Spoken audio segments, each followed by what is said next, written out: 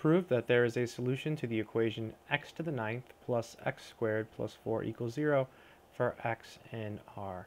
In this video, we're going to use the intermediate value theorem to prove this.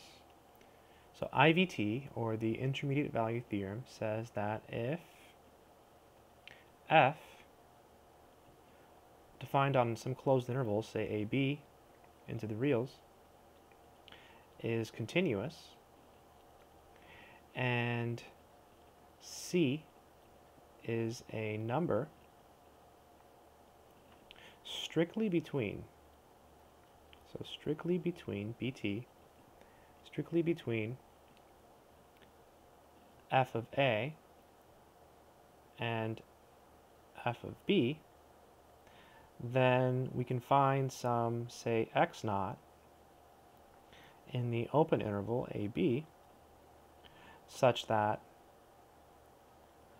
f takes x naught and sends it to 0. So that's the intermediate value theorem from calculus. So in this problem, we're going to use it. So proof. So in order to use it, we have to define a function. So define f from R into R by f of x, and the natural choice is to set it equal to the left-hand side of our equation. So this is equal to x to the ninth plus x squared plus 4. And now what we have to do is compute some values. So let's see. If we plug in a -1, what happens? We're going to get -1 plus 5. It fails. Let's try -2. So if you plug in -2, you get -2 to the ninth. And then here we get -2 squared.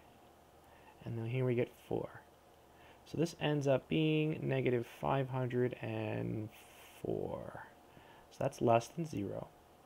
And then if we look at f of, say, 1, we end up with 1 to the ninth is 1. 1 squared is 1. And then 4. So we get 6. And that's greater than 0. So if we consider the restriction of f to the interval, say, -2, 1, so now consider the same function, f, on this closed interval, then f is continuous. So that's one of the hypotheses of IVT. And we know that f of -2, well, that's equal to -504, which is less than 0. And that's less than 6, which is equal to f of 1. In other words, 0 is strictly between f of -2 and f of 1, and f is continuous.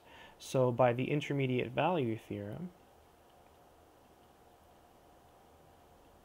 there exists some number, say x naught, in the open interval, -2, 1, such that f of x naught is equal to 0. So f of x naught is equal to 0. Well, what is f of x? F is this. So that means that x naught to the ninth plus x naught squared plus 4 is equal to 0. So x naught is a solution to x to the ninth plus x squared plus 4 equals 0. So kind of rigorous. We started by actually defining a function, computing some values, and then modifying our function, restricting the domain to the interval we wanted so that we could invoke the power of the intermediate value theorem. So I hope that made sense.